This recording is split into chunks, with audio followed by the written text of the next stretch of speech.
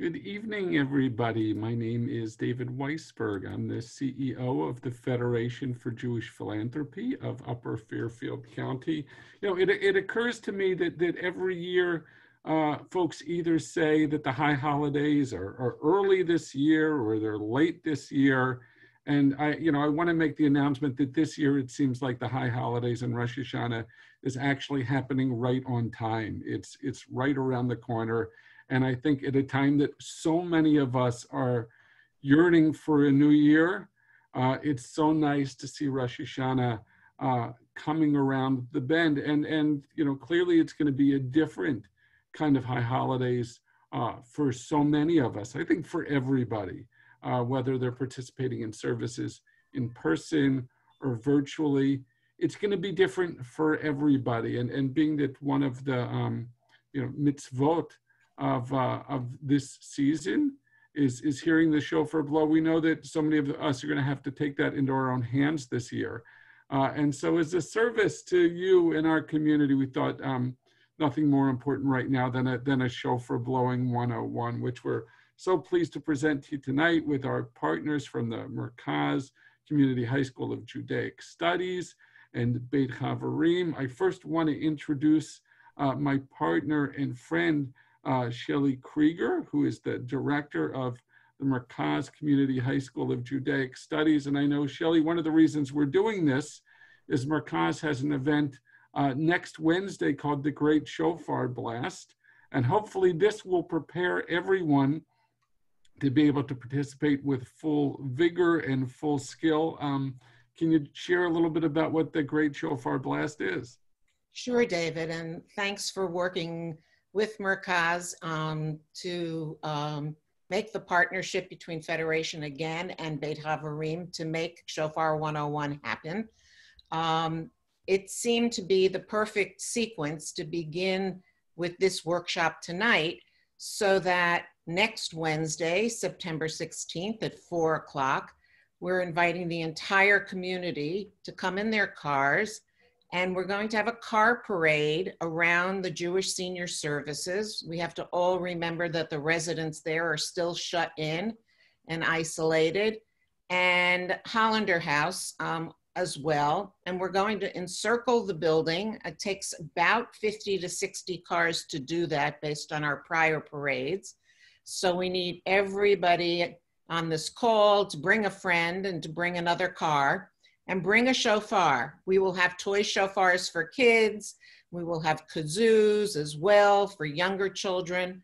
But we want adults and teens and everyone to show the seniors at Jewish Senior Services how important they are to us and how important it is for us in the community to make sure they're able to fulfill the mitzvah of hearing the sound of the shofar. So thank you for working with us. Shelley, thank you so much. And I'm going to say goodbye to you for the moment, but we'll bring you back at the end to remind everyone of the details and to blow your shofar for everybody once you've learned some skills from Rabbi Greg. So thank you so much. And I'm pleased to introduce someone who I consider not only a rabbi, but a really good friend. He is the rabbi at Beit Chaverim Synagogue in Westport. He is the jazz rabbi of our community. He occasionally jumps up on stage with my band, which is a pleasure for me. And he's one of the few people who was a friend of mine in this community when I got here. When I got here 4 years ago, he was one of the couple people that I already knew and was so delighted to see when I landed here. So Rabbi Greg Wall, thanks so much for teaching us tonight. My pleasure, David. What a treat to be here. And you're right, Rosh Hashanah is just on time, just in the nick of time, I might add. So, we advertise this as learning how to blow the shofar, but it's clear that blowing the shofar is more than just getting a sound out of a horn. The how includes the why, because in order to do it properly, you need to not just get sound out of it, You need to do it with intention, and doing it with intention means understanding why you're doing it. I imagine that you have some holy intentions when you're playing the jazz saxophone, but you probably have a different set of holy intentions when you're blowing the shofar. And so I thought it would be helpful for us to learn before how we physically do it. How do we mentally and emotionally and spiritually prepare to blow the shofar by understanding why we're doing what we're doing? What a great question. That's a great place to start. So hello, everybody. So full disclosure, I am an Orthodox rabbi, although a very unorthodox Orthodox rabbi. So I take my cues from our tradition, and especially what's in our Torah. So I figured that'd be a good place to start, because really, we want to, before we even make a sound out, we want to know why it is that we're doing. So if someone asked you, why did Jews blow the shofar, or at least hear it? You don't have to blow it, but in the age of COVID, when you might not have access to hear someone, and you've got to do it yourself. So let's go take a look at just a few sources I took the liberty to put on all in one spot. Let me just share my screen. And I want to say, while you're doing that, if anyone has questions as we're going through this, please feel free to type them into the chat function, and I'll be able to communicate those to Rabbi Greg. And then we will have an opportunity at the end for those who have questions or who want to take a shot at demonstrating the skills that they've learned in this 45-minute session of blowing the shofar. We can bring you on screen and you can play for us. Great. Okay, so the first place that we hear that something is up on Rosh Hashanah is the actual source of Rosh Hashanah in the Torah. And this comes from the book of Leviticus, Sefer Vayikra, as we call it. And the verse says, Vaydeber Hashem el Moshe lemor, God spoke to Moses saying, speak to the Israelites in the 7th month, on the first day of the month. By the way, if you've lost count, that's next Friday night. You shall observe complete rest, a sacred occasion, remembering the Truah. You shall not work at your occupations, and you shall bring an offering by fire to the Lord. Wow, sounds very, very austere. Sounds very fancy. But there's a word that's missing from there. The word is, well, what blank 101. This is Shofar 101. It doesn't say shofar. It says that it is going to be Shabbaton Zichron Truah.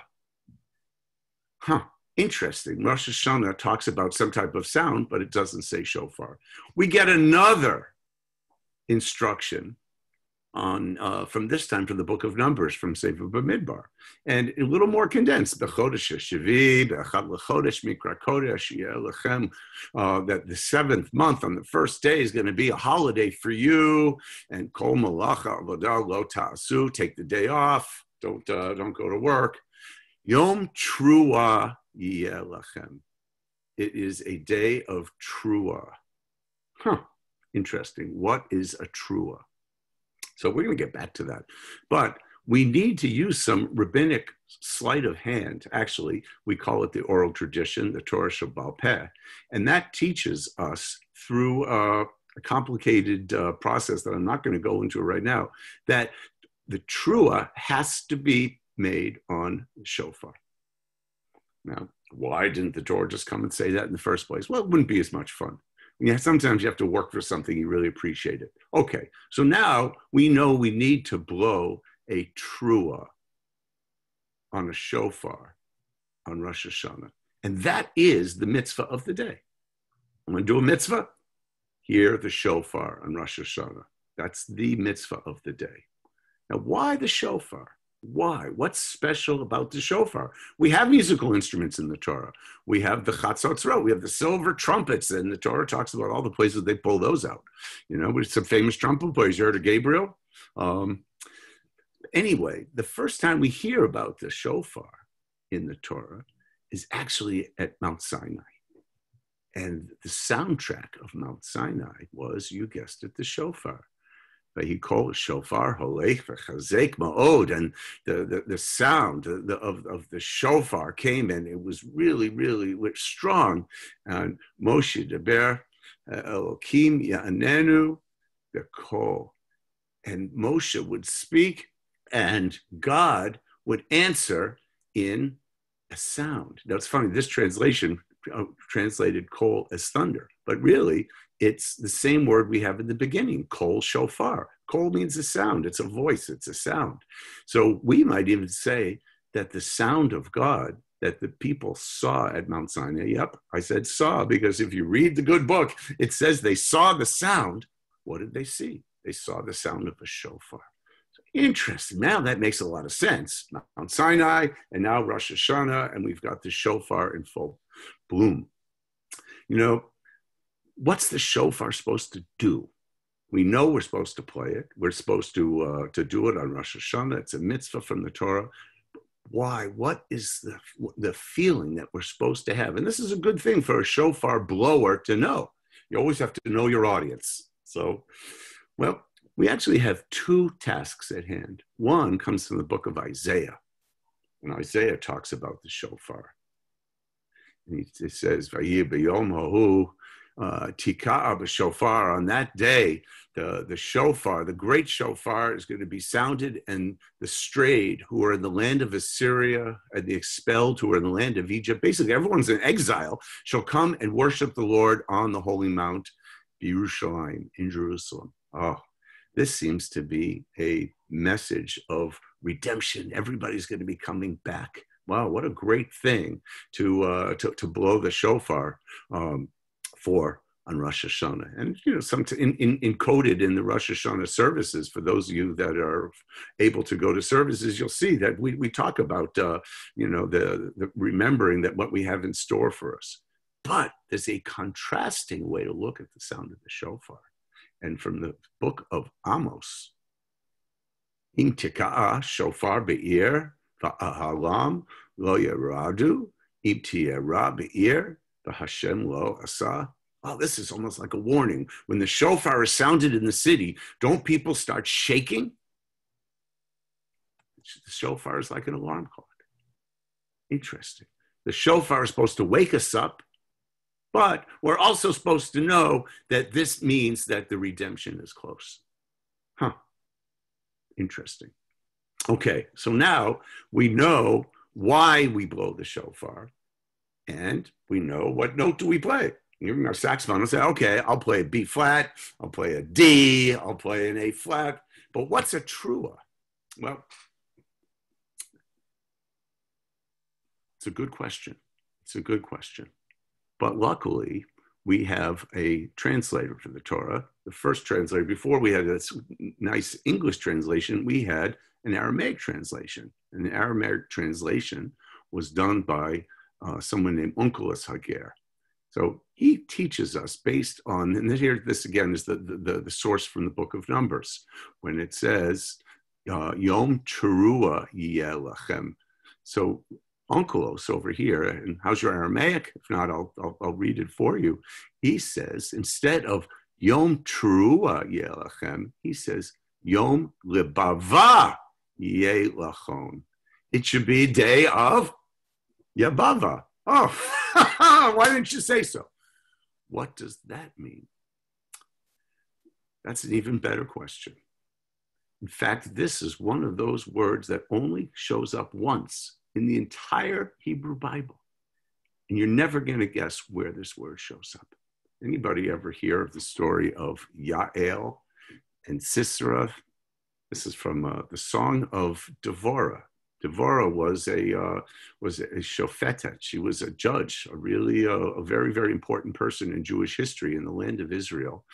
And they were under siege by a no-goodnik named Sisera. And Sisera went out to try to destroy the Jewish people. What else is new?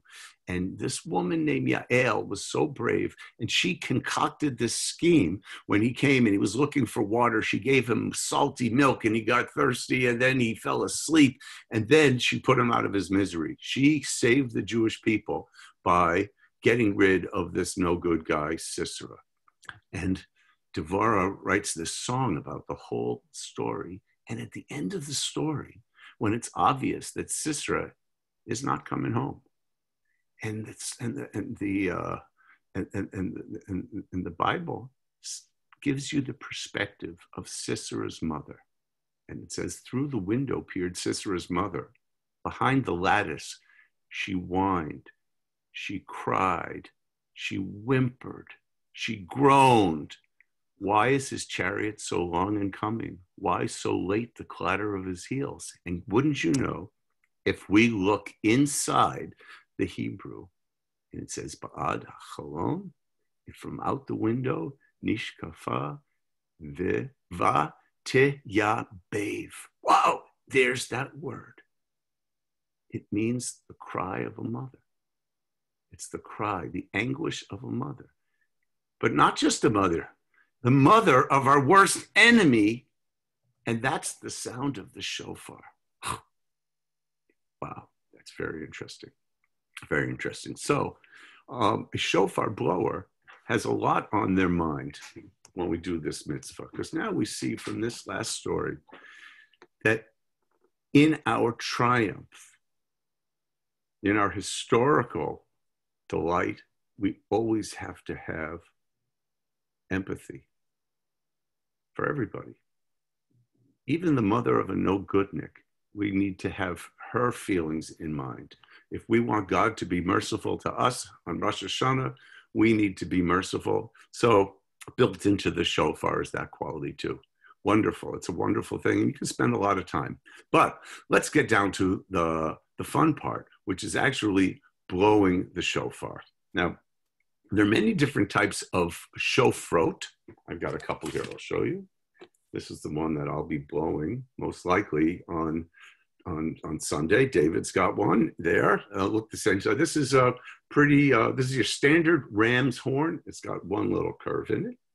Now, we actually have, it's got a little twist too.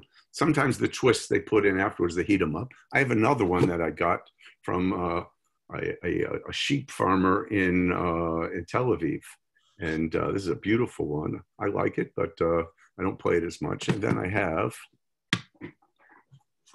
the horn of a kudu. And this is very popular in the Yemenite traditions. And not only are they really cool, but they're very easy to play. Very easy to play. So, yeah, I'll start with this one.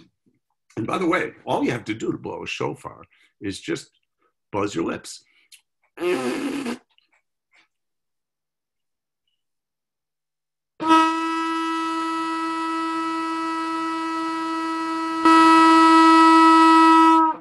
This has got a nice low sound to it because it's long column of air.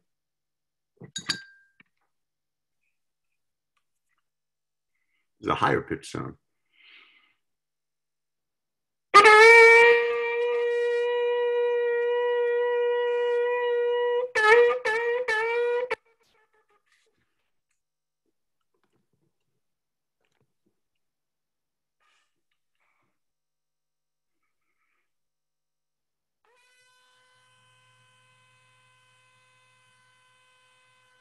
Well, talk about an alarm clock. This one will wake everybody up, especially my neighbors. So I don't play it before. Now, if somebody's looking for a shofar that's easier to play, what makes that longer shofar easier for someone who is just who's not adept at doing this? Mm-hmm. What are they looking for? Well, it's not something that's inherent in the size, although the long ones tend to be lower because you don't need as much resistance. But this one is very, very easy to blow. It has to do with the size of the opening. So when people actually make a shofar, if they make a nice large opening, relatively speaking, and have a larger chamber, well, then it's less resistance and it's easier to produce the sound. You can't get as loud a sound, so this will be good for more of more whimpering and less alarm clock. And as you could hear, I don't know how well it translates through the internet, but that other one, that little shofar that I just played, has got a very, very powerful sound. Now, what's the mitzvah? So the mitzvah is to blow a trua. Okay, we sort of know what a trua is, but we only know in a poetic sense, right? It's a trua. It's crying. The Talmud in Rosh Hashanah has a delicious discussion about this. What did the sound of Sisera's mother crying sound like? And one rabbi said, well, it sounded like a groan, like this. Oh, oh, oh. And someone said, no, it sounded like a whimper. Oh, oh, oh, oh, oh, oh, oh, oh, oh, oh, oh, oh. And another rabbi said, you know, people would start groaning. And as they cry, as they get more upset, it changes. So it starts off with the groan. Oh, oh, oh, oh, oh, oh, oh, oh, oh, oh. And now you have the three opinions of what a trua sounds like. Is it the whimper, the groan rather?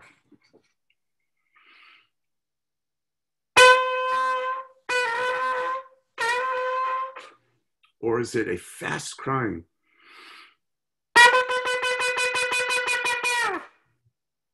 Or is it both?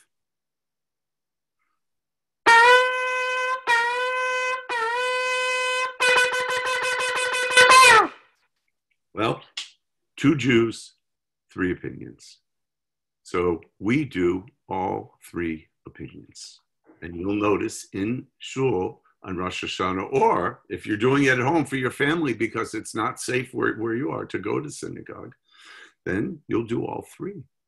Now, the same discussion that actually proved that we play the trua on a shofar also told us that each trua needs to be part of a sandwich between two longer sounds, and those are called tekiah. So we're always going to have a tekiah and then a trua, whatever we think the trua is. We're going to do actually three different types, and then we have another tekiah. Trua, tekiah, trua, tekiah. I'm going to do the one that is going to have both types of crying.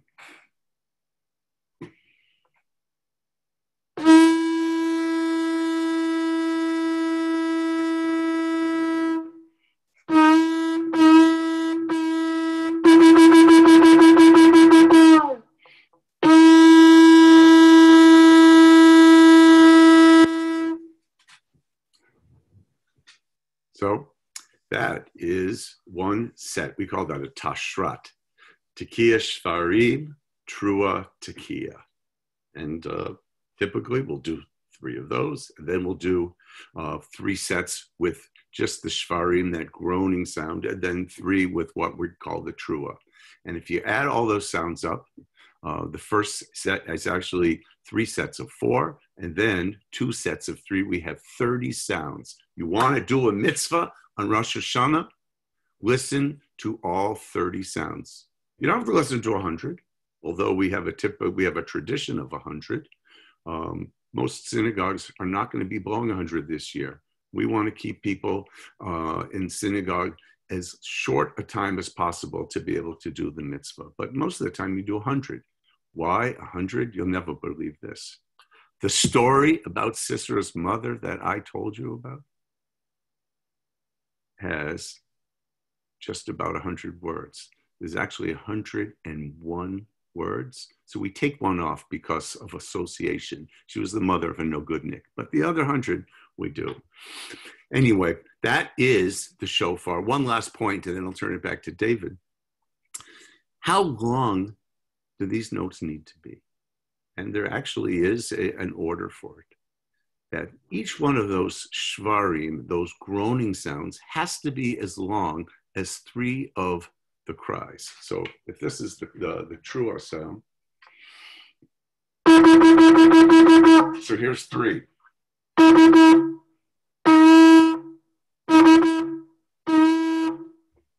So what I do when I'm playing a set, while I'm blowing the tekiah, I'm going to have in mind what follows it.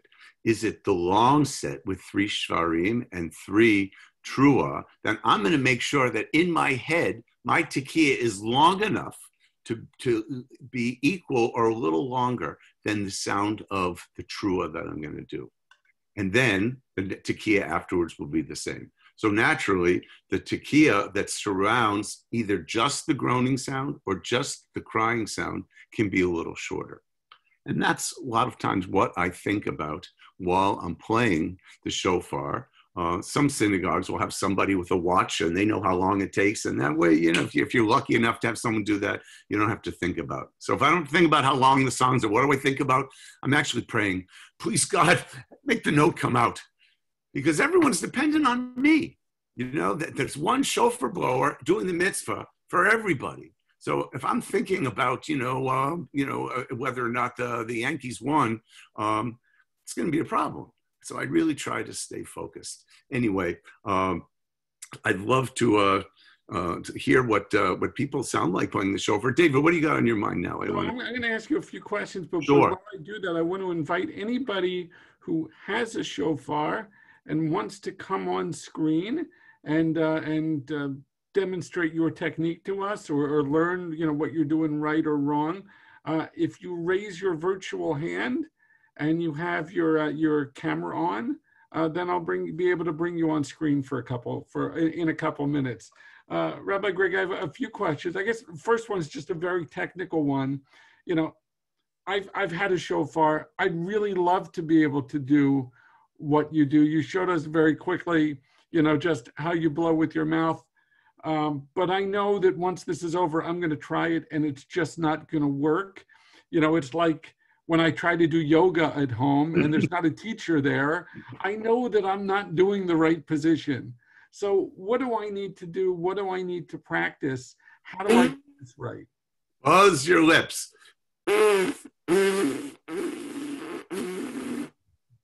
That's it. And just keep trying till I get it right.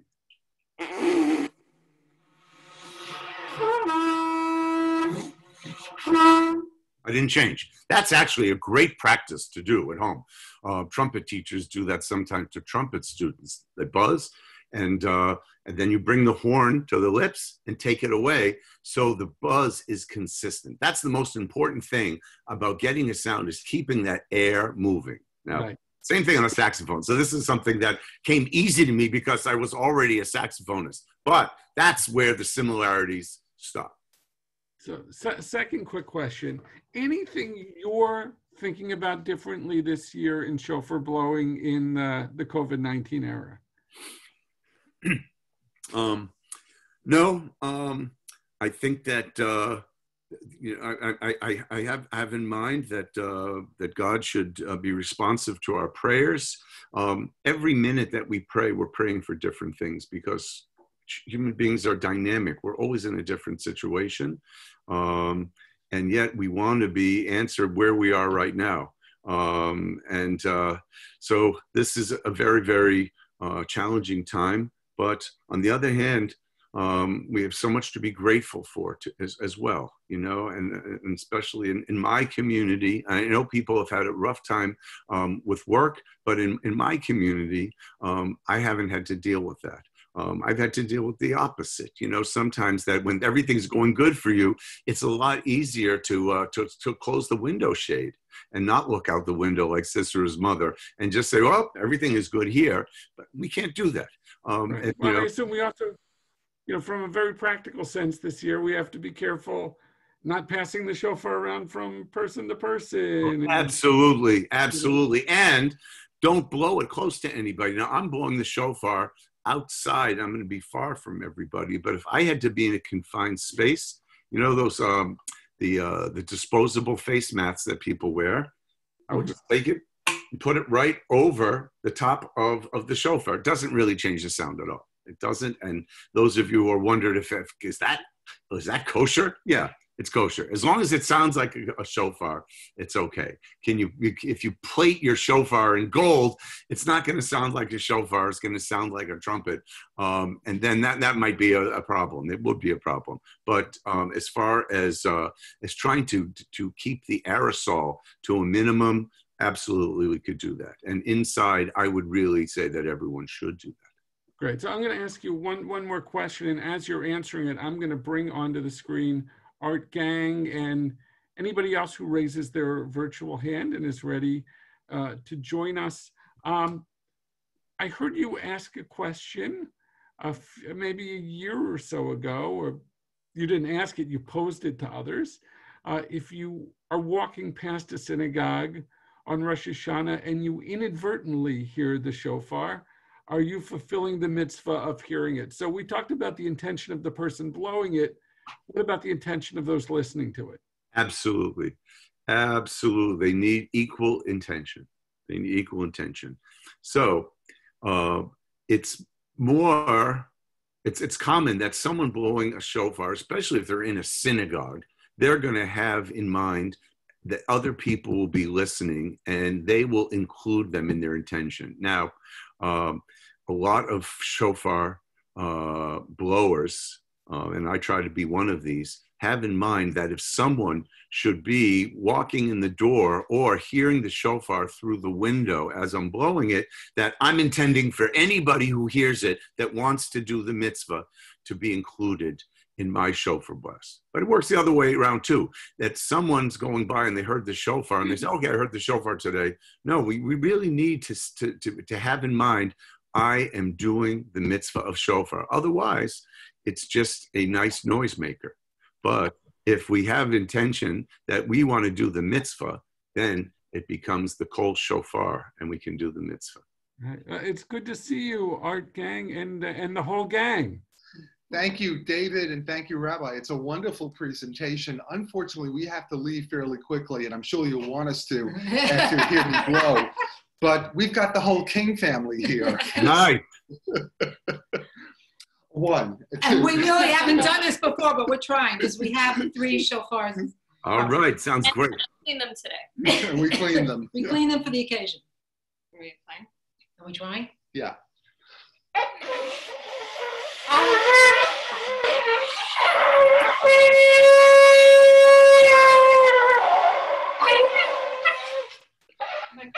I know that.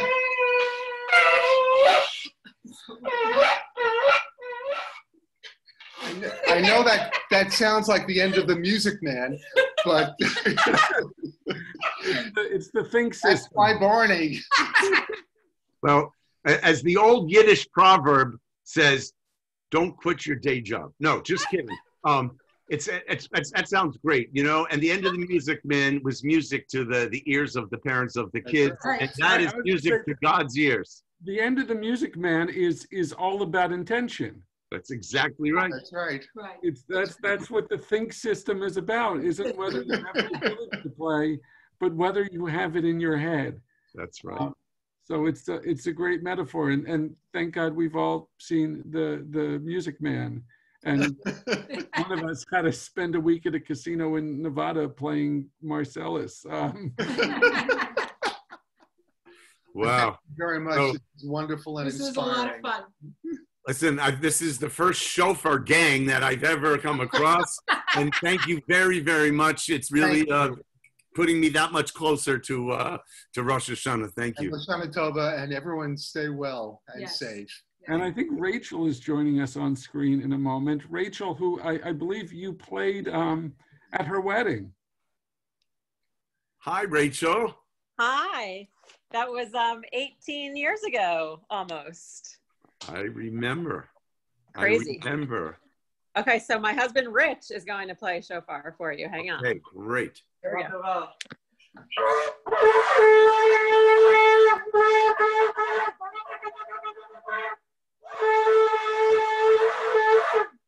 Wow, you got a ringer there. That sounds great. Bravo.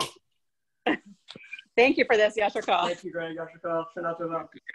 Thank you so Shana much. Tova. Healthy year to you. Wow. Thanks, Rich. I know we've got just a few minutes, and you've got to get somewhere else soon. Tell me what your record is for Tekiah Gedola. I never counted. But we could try to set a record now if you want. We don't have to try to set a record. Do you judge yourself based on it? Do I? No. I mean, Yeah. I just I do the longest one I can. But I know every year that my congregants or someone's timing me. They always do. And All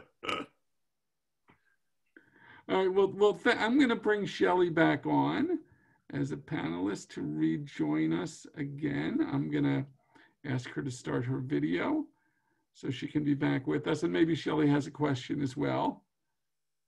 Hi, Shelley. David. Hi, Rabbi Greg. Thanks so much. This was fabulous. When we started to talk about it a few weeks ago, I had no idea where it would go. And I think tonight has been just scintillating. And besides, I got to see my daughter and son-in-law on the screen all the way from Virginia. So that was a nice surprise for me. Rabbi. Shelley. Does it matter how old you are to play the shofar? No. Is it a age unlimited mitzvah? There is so to play the shofar, To blow shofar. to blow the shofar for other people, someone would need to be obligated to hear the shofar. So our tradition is that young people under bat or bar mitzvah age are encouraged to do mitzvot. And in fact, some of them, rabbinically, they're obligated to do, but for the sake of training. But that's really what happens at a bar bat mitzvah. As you know, it's less about the bar and it's more about the mitzvah. And at that point, you have the same responsibilities as every other Jew. Now, there are liabilities because you have to face whatever consequences come, but there's also benefits that you can be the shliach for somebody else. So if you have an obligation to hear the shofar, which is everybody over bar bat mitzvah, then you can blow for somebody else. Thank you. So that's my segue and lead in to Merkaz students and other high school teens around our community to pick up a shofar and to learn how to blow it and to help fulfill the mitzvah of letting other people hear it and yourself as well. Merkaz registrations are ongoing. You can register for classes online, and we often do workshops like this throughout the year. We will be virtual this year with some community service projects in person.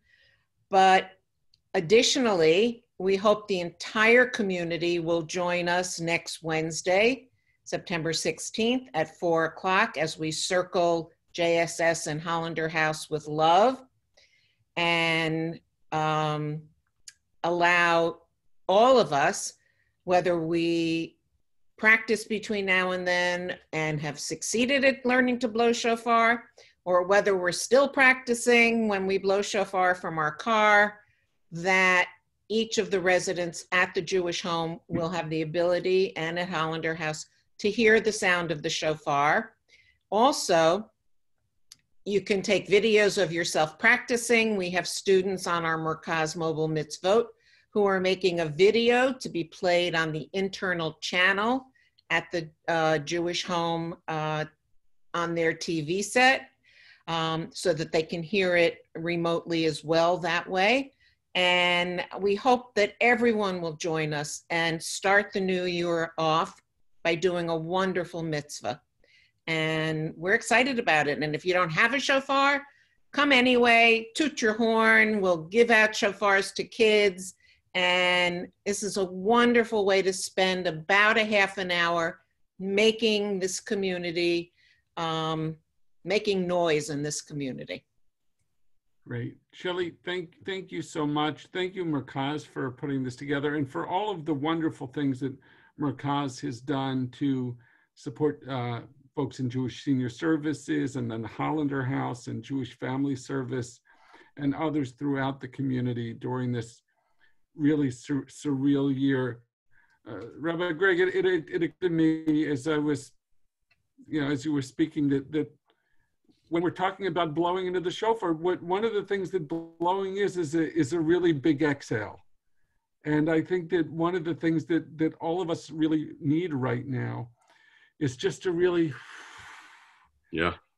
big exhale. So my hope for you and for all of us who plan to blow a shofar this year is that it's an exhale that can bring us a sense of strength and a sense of renewal and that sense of that I think we're all looking for right now. And I think the best and only way to close this webinar would be for the three of us to all blow our shofars together, with Shelley and me having cover from Greg. In case we This is the best sound my chauffeur is ever going to make. Well, first I want to say amen to that blessing you gave all of us, David. It was very, very nice. And you should have a sweet and healthy year. And you too, Shelley, and plus everybody listening and participating in the webinar. Okay. Rabbi Greg, is there a blessing before saying the shofar? There is, but we're not going to do it now, but it's in any prayer book. Okay. Thank you, Beit Chaverim. Thank you, Merkaz. Thank all of you who are participating with us tonight. And let's end with one big blast of the shofar. 1, 2, 3.